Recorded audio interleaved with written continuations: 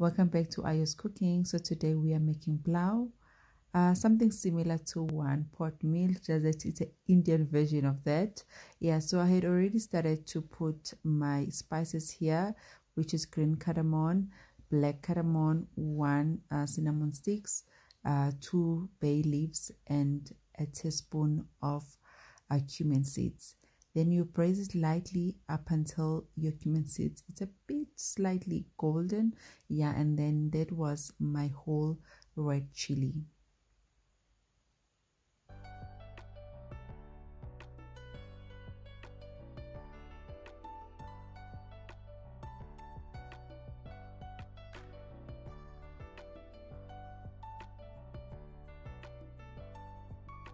Yeah, then here I came with my onions. This was 2 small onions, so if you've got the big one, you can use 1 big one. That will be okay. So we must fry our onions up until they are golden.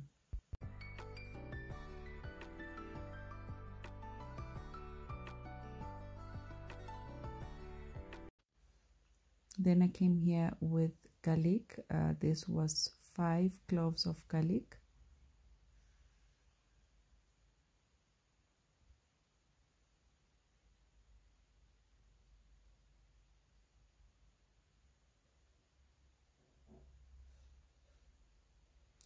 Then this is our mutton meat.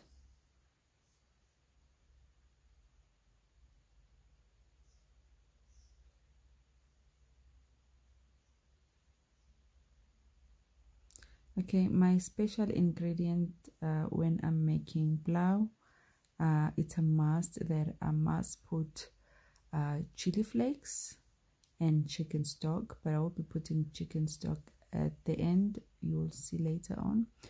But chili flakes, it just brings the different taste to the rice. It just takes it to another level. So this is a must.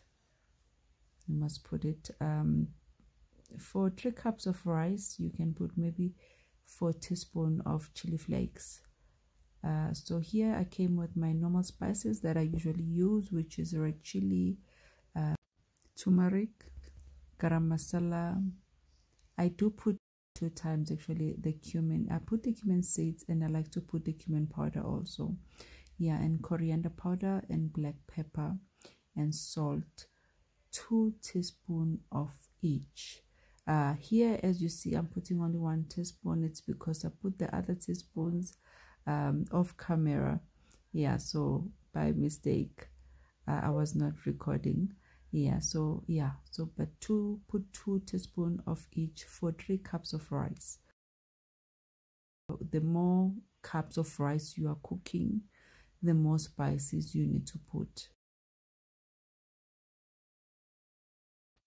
So you carry on frying your meat, fry it nicely, cook it, because this part must be tasty. Once your salan, which is your curry, if it's done nicely and it's tasty, definitely your rice will be tasty also.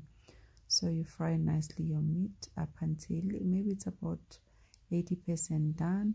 So here again, I forgot to record this part. I put potatoes here, and I put a bit of water so that my potatoes can fastly cook. My meat was fried finished nicely at this point. Yeah, so my potatoes was also half done. So I came here with 3 cups of rice, 3 cups of washed basmati rice that I came with here. You can use any rice of your choice, it doesn't matter.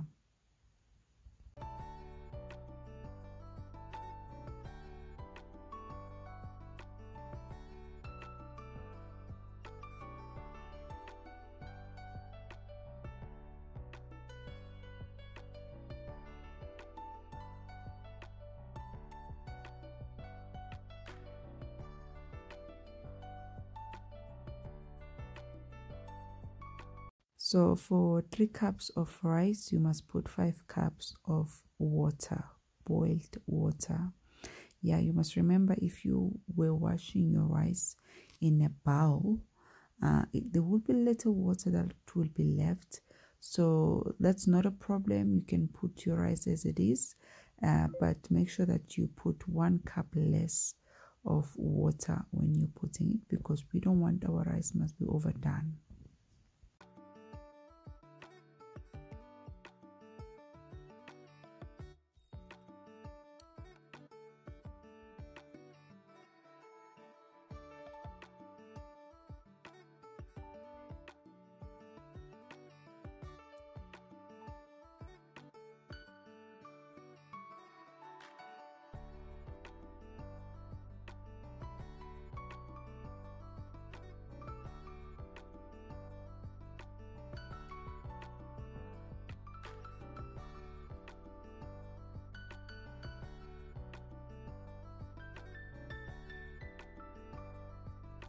So here I came with 1 tablespoon of chicken stock. Yeah, as I said earlier on, that 2 ingredients that I do not miss when I'm making pulao, it's chicken stock and chili flakes. Yeah, so please do not skip those 2 spices. Yes, now I'm just closing my pot so that the water can go down, and after some time here, as I'm checking here, this is the best time for you to check the salt. If the salt is less here, you can now add more salt.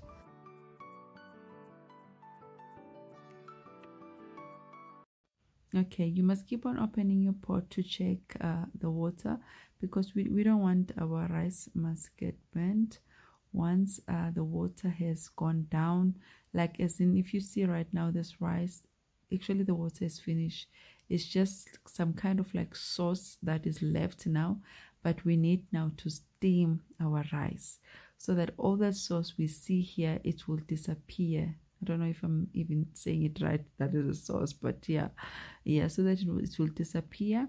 I am going to use foil. If you do not have foil, you can also use a wet cloth. Just close your pot with that wet cloth and put the lid on top and put it on low heat. Steam it for 20 minutes to 30 minutes. Yes, our rice was done here. Simply delicious, guys. If you want to try it, please give it a try and let me know in the comment section. Thank you for watching. Bye bye.